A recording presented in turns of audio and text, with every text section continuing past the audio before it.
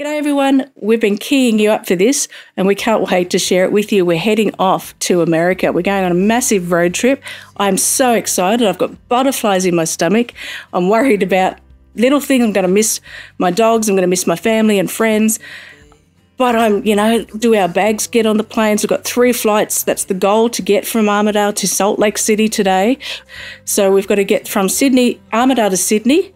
We have an overnighter in Sydney, then we get from Sydney to San Francisco, and then we go from San Francisco to Salt Lake City.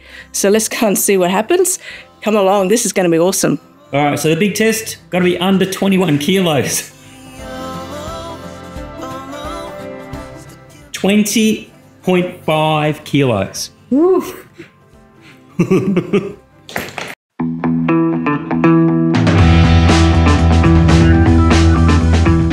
Our journey began at the Armidale Regional Airport.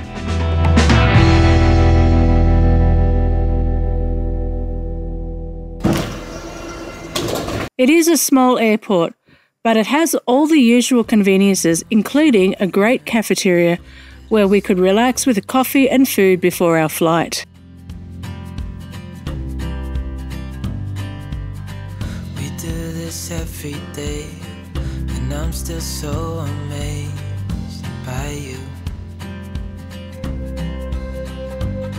So hold me tight through the night.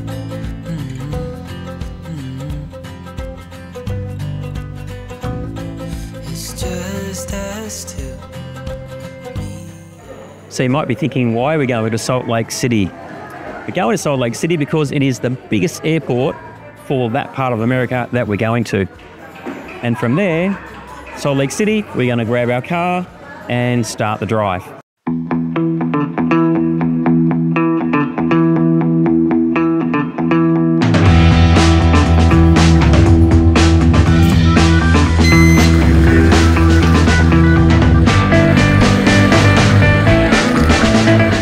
The flight from Armidale to Sydney is on a Qantas -8.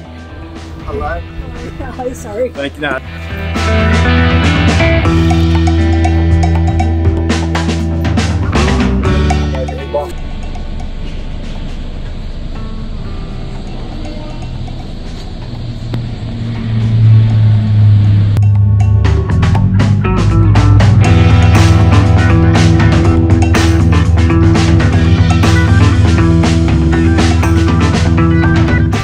It takes just over 1 hour, and the view of all the mountains and the valleys and the farms along the way is always a great sight on a clear sunny day.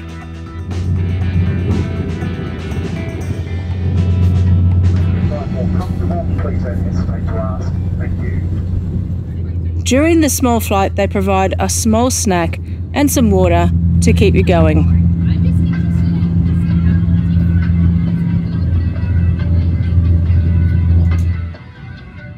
Coming into Sydney on such a beautiful autumn day, we were granted clear views of downtown Sydney, and it was great to see, as I hadn't seen Sydney for a while.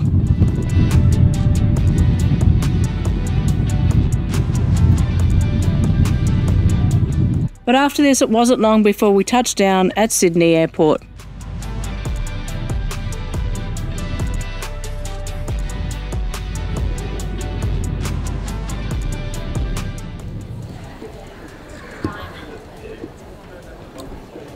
So first flight done, landed in Sydney.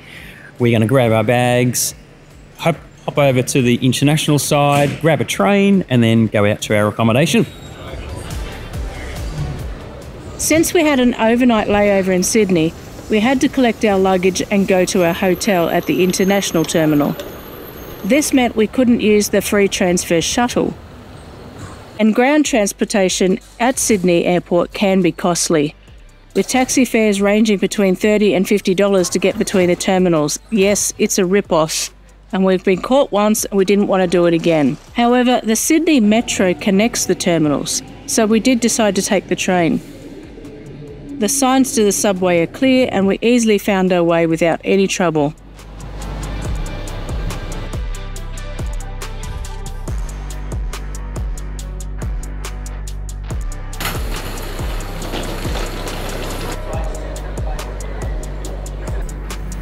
Thanks. Our hotel for the night was Ridges at Sydney International. The hotel itself is a short walk across the concourse once you ascend from the subway.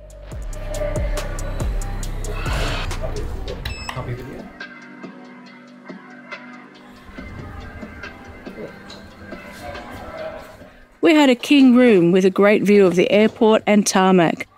The room itself is basic but comfortable, it does the job. However, the price you pay is really for the convenience.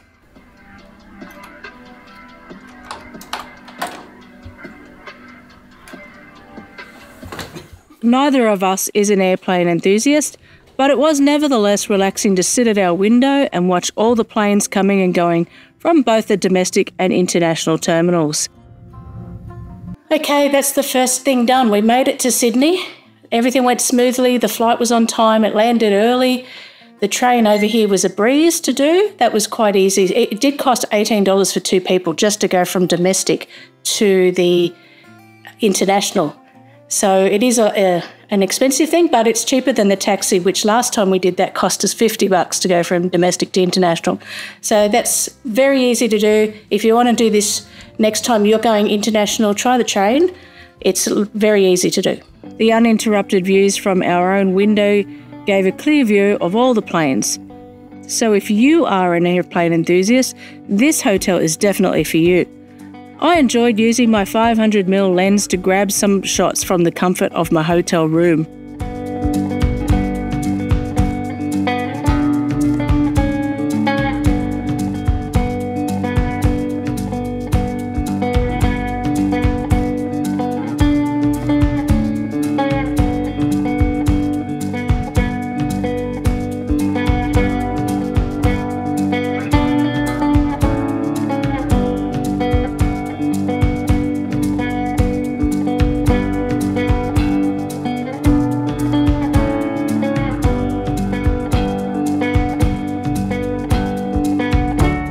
You can also view people and cars coming and going from the departure floor.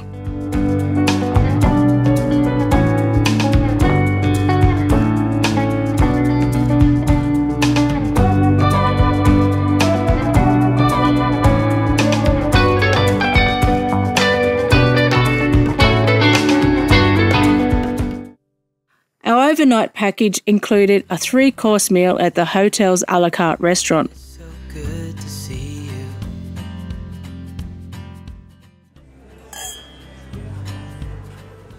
The food was great. We had a healthy entree, steak for mains, and I had a cheesecake kind of thing for the dessert.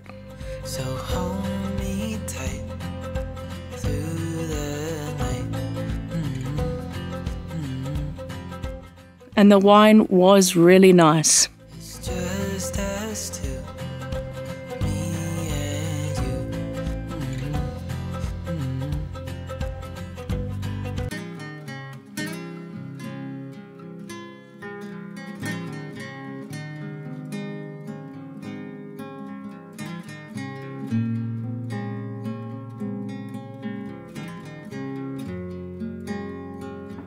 Good morning. It is the next day, not a bad sleep.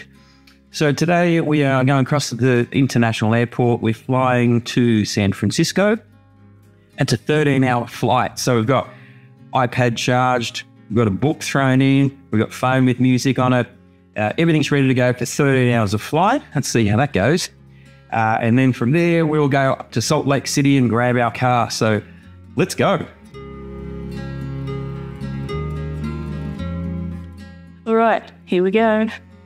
Our international flight was due to depart at around 10 a.m, which meant we needed to be in the terminal by 7 a.m. to clear check-in, customs and security.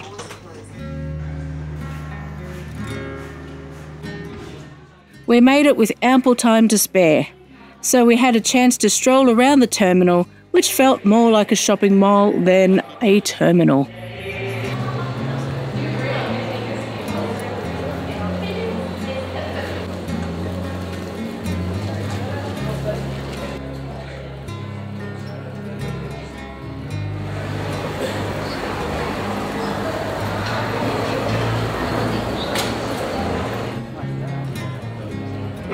Good morning, ladies and gentlemen. All right, made it through everywhere. Breakfast on the plane, ready to go, boarded.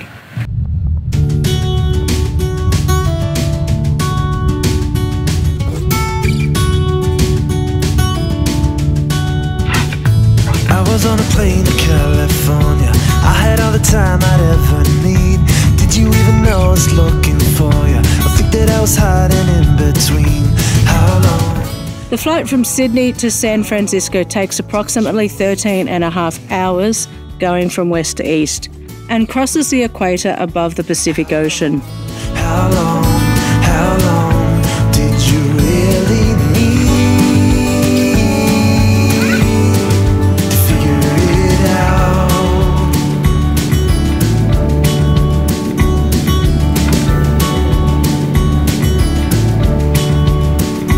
I got in a cab when I first got here. Take me to the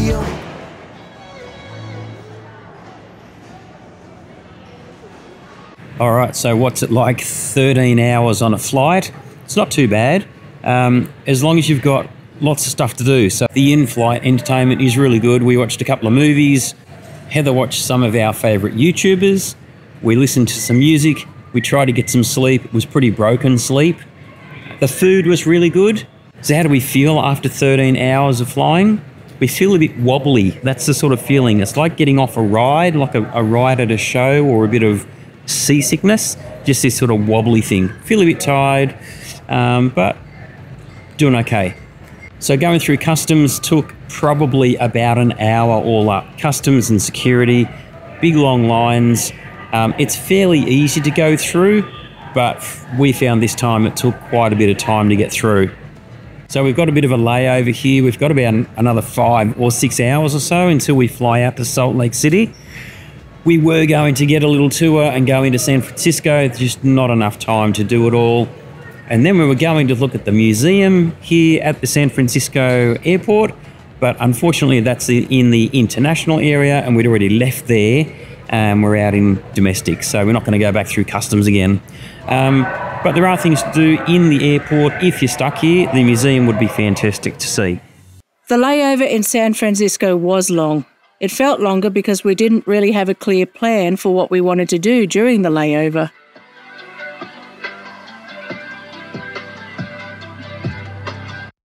Nevertheless, we survived and were soon on our way to Salt Lake City, flying over spectacular mountains as we crossed California, Nevada and western Utah and landed in Salt Lake City at sunset.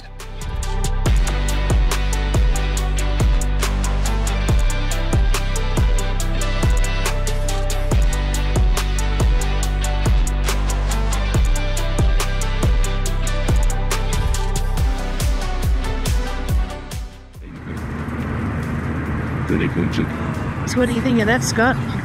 Stick with it. It's a bit like cocoa with salt. Not nice at all.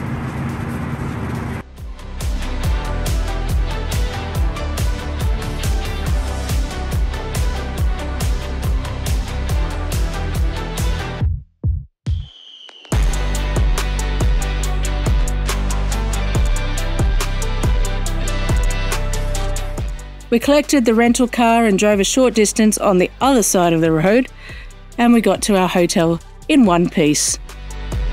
Alrighty, we're finally here in our hotel. We are exhausted after 48 hours of travel, including stopovers, and that one at San Francisco was long, as I said. We did survive the drive. Scott did okay. He stayed in the right lane, didn't crash into anything. We're doing all right so far. We are absolutely knackered. We're going to go grab something to eat, have a shower, get to bed. We'll see you in the next video. We're heading north into Idaho. We've got some great stuff to share with you. Don't miss it. It's freezing cold. It's a really cold wind. In the meantime, take care of your mates. But anyway, we can't, and it's freezing out here anyway. I just lost my sunnies, and it's time to head back to Idaho.